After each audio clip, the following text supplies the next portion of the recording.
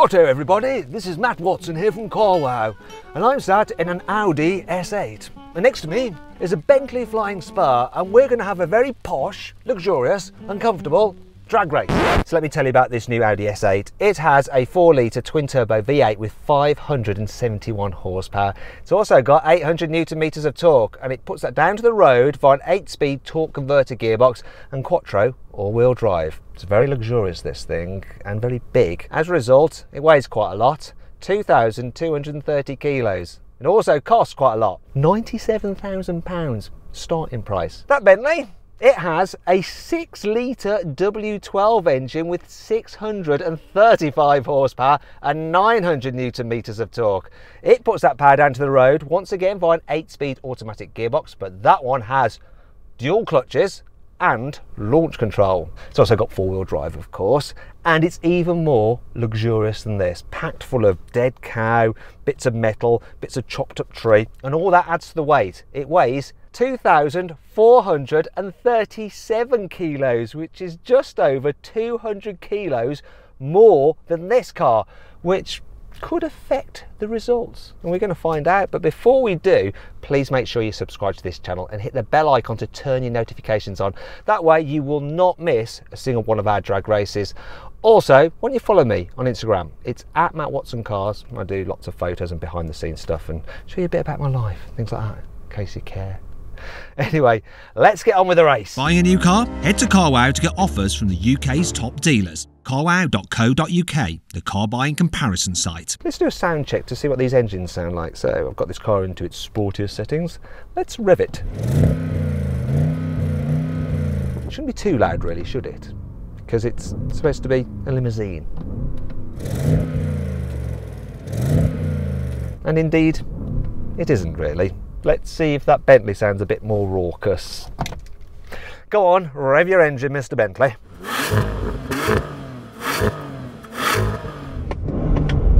Now I can't hear a thing.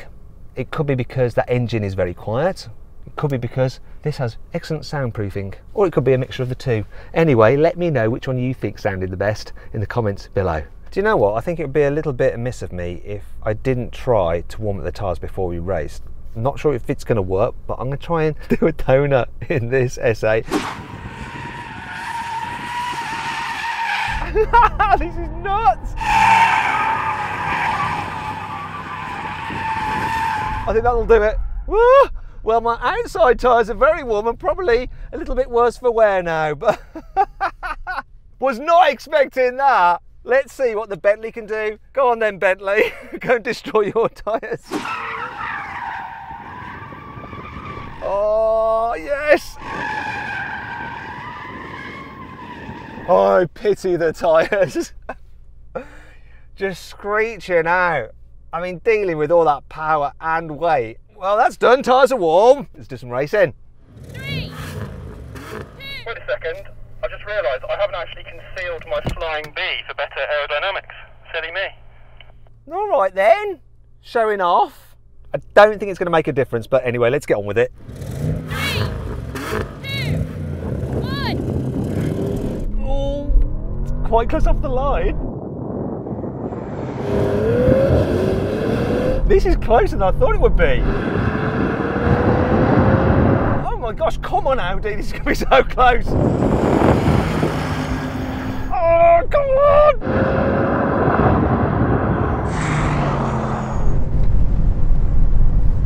That was bizarre. It's a bit like racing two stately homes, a British one and a German one. So before you say, yes, I know that's quite German underneath the skin because it shares its platform with this car, but it's still assembled in the UK, all right? Good start for you then, Bentley? Yeah, that was very good indeed. And it's just weird, sat in such a quiet thing and being thrust back into your seat.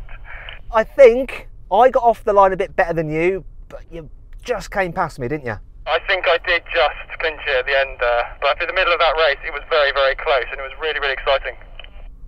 Well, there we go. Sometimes it can be fun being a chauffeur. So then what exactly happened? Well, the Audi and the Bentley both completed the standing quarter mile in 11.5 seconds, but the Bentley's extra power just took it on the line, despite a better start from the Audi. Now we're going to have a rolling race from 50 miles an hour with the cars in their comfiest settings, which is how they're going to be driven, let's be honest. Here we go, I'll count it in. 3, 2, 1, go! Kick down, kick down. What the heck? That took forever and the Bentley's gone! Really gone! I wonder how fast this will go. The Bentley is increasing its lead. I don't know what's happening to him now. He's like backing off or something, or he's got loads of drag, but I'm coming past. I did like 163, 64. Oh, that's enough. What happened, Bentley? Did you like back off the accelerator? A large message on my dashboard saying I was going too quickly for my tyre pressures. I have to admit I got a bit scared. Bentley do that with the tyres, it's really odd. You have different tyre settings depending on what speed you're going to go. This carried on tuning well past 160. Well, I think it's clear that if he hadn't bottled it, the Bentley would have stayed ahead. This kicked down quite a bit slower than his car, and until he backed off, I was behind him. Oh well. Now we're going to do a rolling race again, this time with the cars in their sportiest setting and locked in third gear. I'm going to count this in. 3, 2, 1, go! This picked up sweet as. Come on. It auto shifts as well, even when you got it in manual.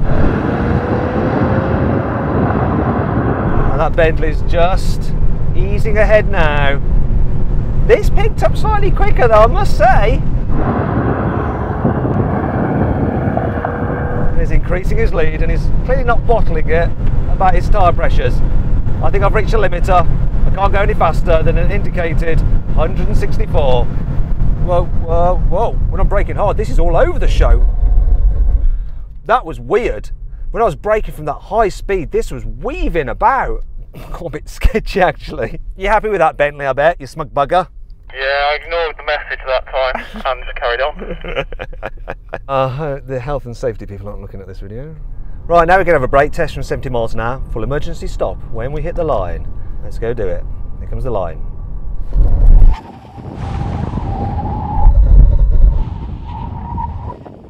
Whoa. I think that's a clear win for the Audi. That's the difference that your 200 kilos makes. It's just a bit harder to stop the car. Anyway, the acceleration tests are won by the more powerful car. The braking by the lighter car. That's what I call carwow investigative car journalism. I'm joking really, that was a lot of fun. These cars are so quick and have such good performance, yet they're super comfy as well. Amazing. I hope you enjoyed the video. If you did, please give it a like. Let me know some other videos you'd like us to do in the comments below. Now, I found an amazing deal on one of these cars through carwow. If you click on the pop-out banner up there, you'll be able to see which car it is and how much the saving is available on it. Also, before I go, please make sure you subscribe to this channel and make sure you hit the bell icon to turn your notifications on so you don't miss a single upload. Finally, if you want to check out my own personal YouTube channel, it's at Matt Watson Cars. The link to it is in the description below the video. Thanks for watching. I don't think it says launch control, but it does a D and it holds it at like about 3,000 RPM. That's launch control. It doesn't admit to launch control, the Bentley. It's like, oh no, we don't talk about that, but it can do it. I see what you mean. Yeah, okay, I'm good to go. See.